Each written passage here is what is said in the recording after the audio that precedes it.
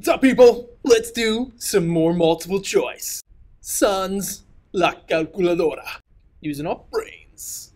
A sample of NO2 occupies 11,200 milliliters at STP.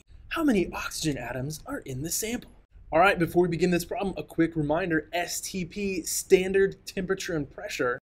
It's important to recall, under those conditions, 1 mole of any gas, whether it's NO2, any gas, occupies 22.4 liters. Don't forget it. It might be on your formula chart. Nope, it's not.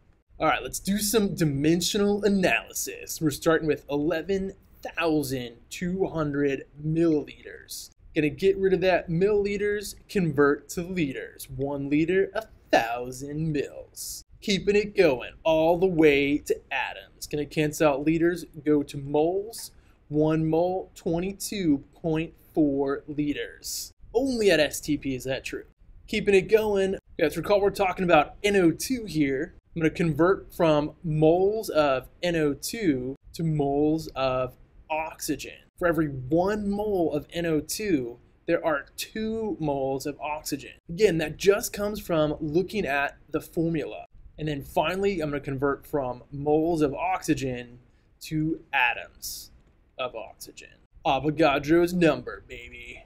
All right, let's do some mental math here. 11,200 times 1 divided by 1,000. 11.2 liters. Times 1 divided by 22.4. Oh, we've got 0.5 moles NO2.